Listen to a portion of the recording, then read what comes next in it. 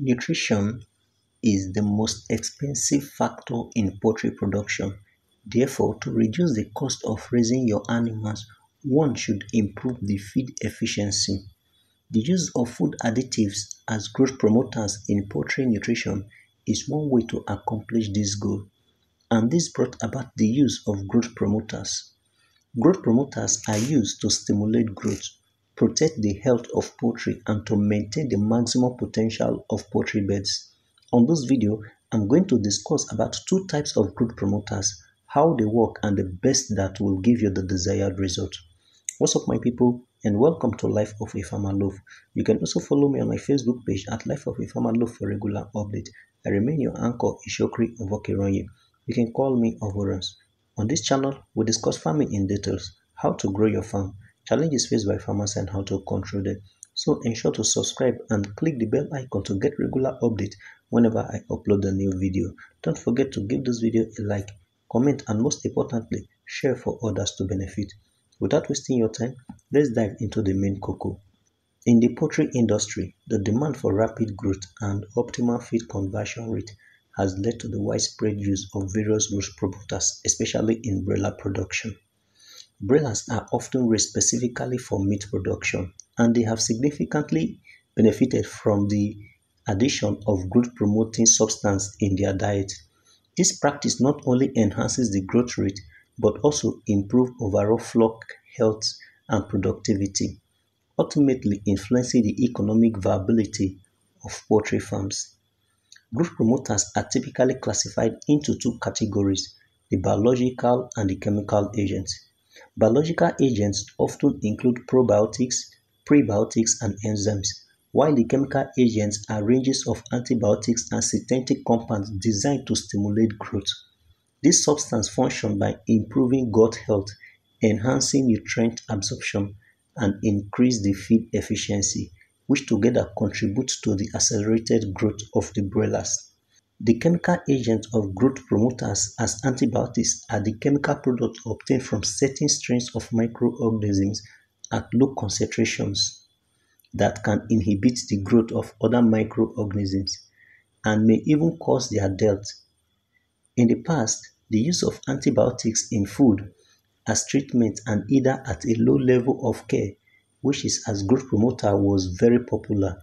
But the use of antibiotics in livestock and poultry may increase bacterial resistance. So in recent years, the use of antibiotics as additives in animal feed has been banned or restricted, and the use of other additives as alternatives have gained a lot of attention.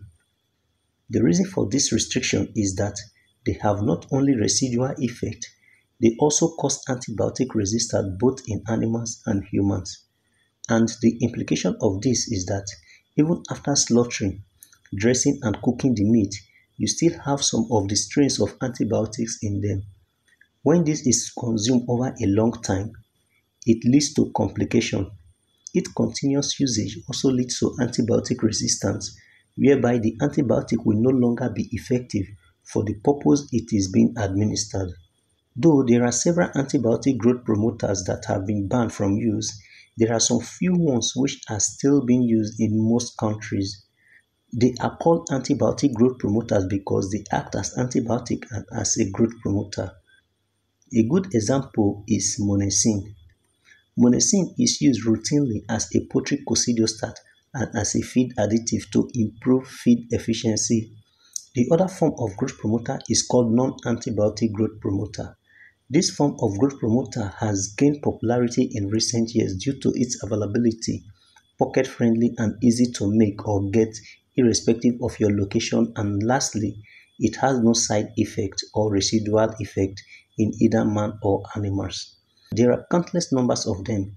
There are also different classes such as probiotics, prebiotics, and enzymes.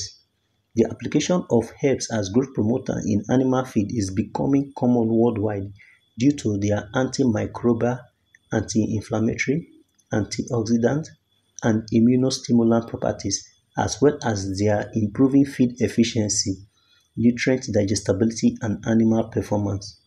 To cut the long story short, traditional medicine herbs can also combat the negative effect of heat stress in broiler chickens, and all these are gotten in a relatively cheaper form than the antibiotic growth promoters. Another innovative approach in broiler growth promotion is the use of phytogenics, which are plant-derived compounds known for their antimicrobial and antioxidant properties. These compounds can enhance digestion, stimulate appetite, and reduce the incidence of gastrointestinal disorders in poultry. Phytogenics are natural compounds found in plants like essential oils, herbs, spices, and saponins. When these substances are used in specific combination and added to poultry feed, research has shown that some phytogenics can improve palatability and feed efficiency and support bird gut and immune health. When you introduce phytogenics into broiler diet, it not only boosts broiler performance but also contributes to a more sustainable approach to poultry production. Most phytogenic compounds are found in a wide range of plants as essential oils. For instance, they are extracted from aromatic plants like oregano, mint, and thyme, while fruits, nuts, and certain tree bark are good sources of tannins. Dried herbs including garlic, turmeric, and ginger also contain phytogenic compounds, while compounds such as flavonoids and polyphenols are found in fruits and vegetables. These are better alternatives to antibiotic growth promoters and are less expensive. I have series of videos about all these herbs which you can use for your broilers production to cut costs and to improve the growth rate of your broilers. You can use the link below or in the description box to watch them. I will also drop the link at the end screen of this video. Do well to check them out. Please, I believe you've gotten tangible information from this video. Kindly help me to grow my channel by simply subscribing and click the bell icon to get regular updates whenever I upload a new video. Give this video a like, comment, and most importantly, share for others to benefit. Thanks and God bless. See you in my next video. Peace out.